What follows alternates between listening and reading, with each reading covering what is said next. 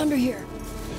What the gameplay needs to do is immerse you in the world, give you as many interesting actions to survive in this world and overcome obstacles. And obstacles could be infected, it could be other people, it could just be the environment, it could be rushing water, anything that could happen in this post-apocalyptic world. Are you clean? Yeah. But more than anything, it needs to put you in Ellie's shoes, that you're experiencing what Ellie's experiencing, making you feel what she feels. Because the more we do that, the more the emotional beats of the story work for us, and the more they work for us in this very unique way that only works in video games.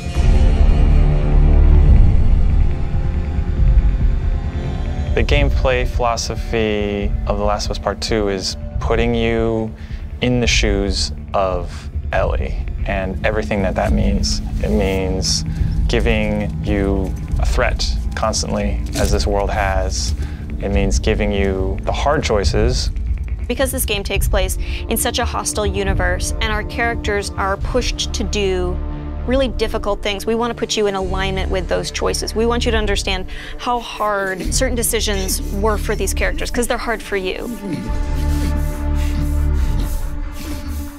I would say the overarching philosophy of how we approached designing the game mechanically is how can we take things to the next level. Everything kind of comes out of the story. And how do we do it through systems? So one is you have to feel the pressure of survival. Survive by the skin of my teeth. How do I use all the scrap around me? Any kind of bullet, any kind of rag, any kind of bottle of alcohol.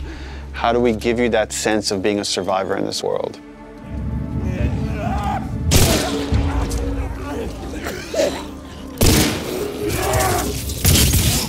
Ellie is very small compared to Joel and more nimble. How do we make you feel like you're not the strongest person in the room, but you still should be able to rise to the challenge and survive, you know, a fight with a bunch of people that are all bigger than you? So therefore it meant creating a character and systems and mechanics that allow you to be much more nimble. And that's where we added a jump button. Deal. In the first game we had a clamber button, but not really jumping. And here, Ellie can jump. The combat scenarios are much more vertical, where Ellie can use elevation to her advantage. Prone is a huge, huge one. Prone, obviously, it means to lay flat on the ground. Something so simple, again, something that in real life you'd be able to do. Letting the player have access to all their weapons, all the items, crafting, everything, while in that position. And it just creates so many more emergent things in gameplay. Now that we have this other state that the player could be in, which are very low to the ground, how else can we use this other than just hiding in vegetation? We're like, well, there's a lot of man-made things or different structures that have collapsed that allow just enough space for you to crawl under, and which means that now, as enemies are looking for you, you can crawl under things and hide, and it's just one more way to assess your environment and use it to Ellie's advantage. Now, because you can hide under things, we made them smarter and gave them the ability to look under things. So while you might hide somewhere and be safe for a while, eventually they're going to start looking under stuff, and if you're hiding under a truck and they spot you, they're going to yank you out and then try to kill you.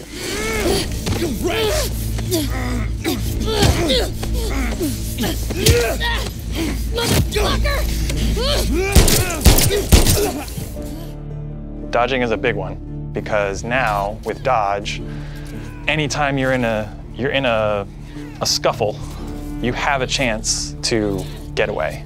You have a chance to counterattack. It lets escape be an option as well.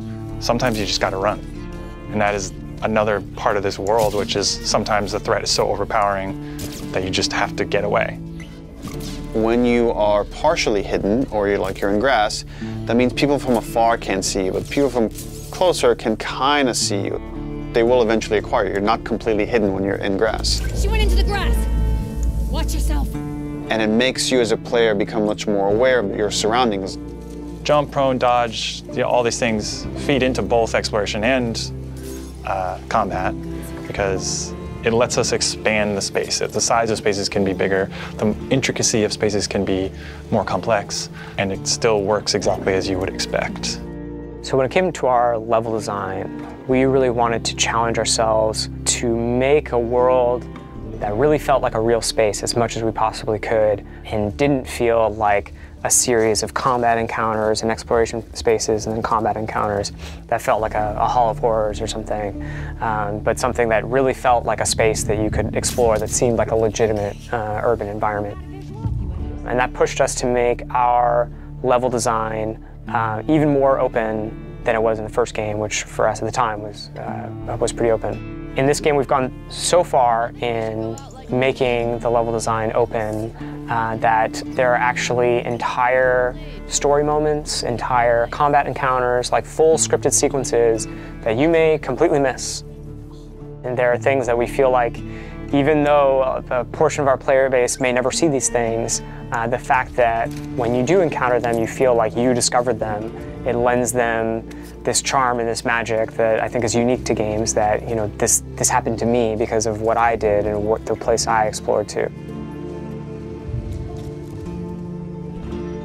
Crafting is very much about a payoff to exploration, meaning that when you enter new spaces, you want to look around for supplies. You want to open drawers and cabinets and look for different things that will allow you to craft either items that can help you heal, items that can help you attack multiple enemies at once, such as the Molotov or the landmine that Ellie can craft.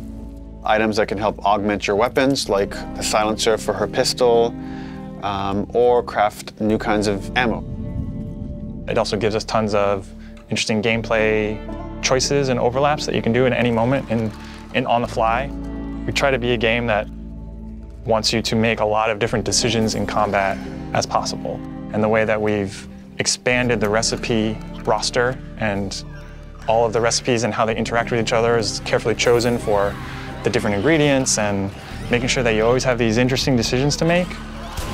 We put a much stronger emphasis on the importance of the choices you make in the long term for your character.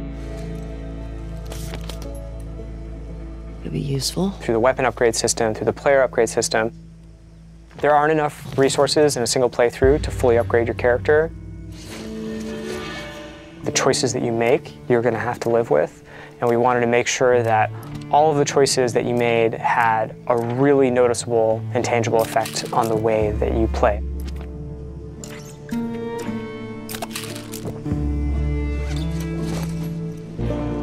You feel a greater kinship with Ellie because you are living with decisions that you've already made. Like you are continuing this through line of her journey through this world, and the moment-to-moment gameplay is influenced by that in a way that we haven't before.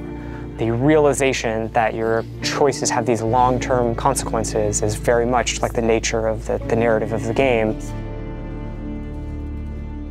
And I'm happy that the mechanics are supporting that.